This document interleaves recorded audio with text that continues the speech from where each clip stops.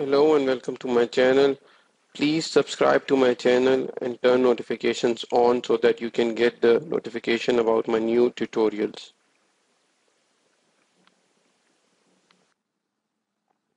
So today we are going to look at how we can force stop any service which is actually stuck in stopping state. So if you look over here, my SQL service over here uh, is in stopping state and I cannot do much on this because it is stuck. So what I need to do is I need to run my command prompt as administrator so that I can force stop this particular service. And then after that, first thing what I need from this is I need to know the service name over here, which is available over here. And then I'll go back to my command prompt and I will write a query like this.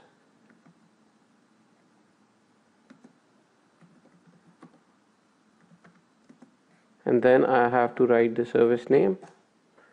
And if you see over here, it has given me the service details, which has PID over there, which I am interested in, which is my identification for this particular process.